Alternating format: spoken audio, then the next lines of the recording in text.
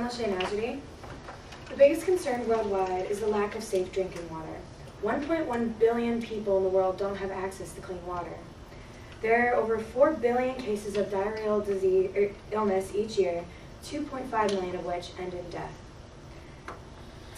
In addition, 10% of the total burden of disease in developing countries is due to these illnesses. They are all problems which can be solved by Sodis technology. Sodis, or solar water disinfection technology, is best in tropical, warm, and sunny climates. It's very inexpensive, only requiring a water bottle, much like the ones you are currently drinking out of. The method for creating a Sodis water bottle is simply taking the bottle, washing it out for the first use.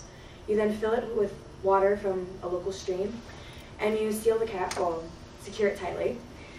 And then you let it sit in the sun for a couple hours if it's 50 degrees Celsius or above, for 2 hours if it's 50% cloud cover and not quite that hot, 6 hours, and if there's 100% cloud cover, 2 days. And then after the waiting period, then it's ready for consumption. Some problems with the technology is that it doesn't change the chemical quality of the water. It doesn't take out the salt. There is no increase in the amount of water. Clear water is required. You can't have really, really murky water. And it's not useful for large volumes. However, this is still an extremely valuable technology. Currently, 2 million people in 20 countries around the world use this technology, and in those areas, 20 to 50% of the cases of diarrhea are decreased. In the Department of Water Disinfection, as well as the Swiss Federal Institute for Aquatic Science and Research, says that this is an effective form of water disinfection on the household level. Another technology we are considering, if this is not suitable for wherever we happen to go, is life straw technology. The concept is similar to Sodis, but the technology allows you to clean large quantities of water, up to 1,800 liters, and it cleans it to EPA standards. Like Sodis, it doesn't remove chemicals or the salt from the water. It is a relatively simple technology, and it removes 99.9% of bacteria. And also no electricity or batteries are required for this.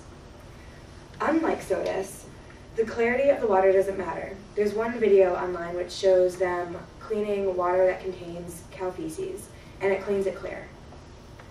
It is also more expensive than Sodis technology. It requires more parts for the device, but there is various organizations which fund this, and a lot of people donate to the cause. This technology allows, in the smaller version, which is much like a straw, for one child to have a year's supply of water, or for the larger family version, it will supply a family of 5 water for 3 years.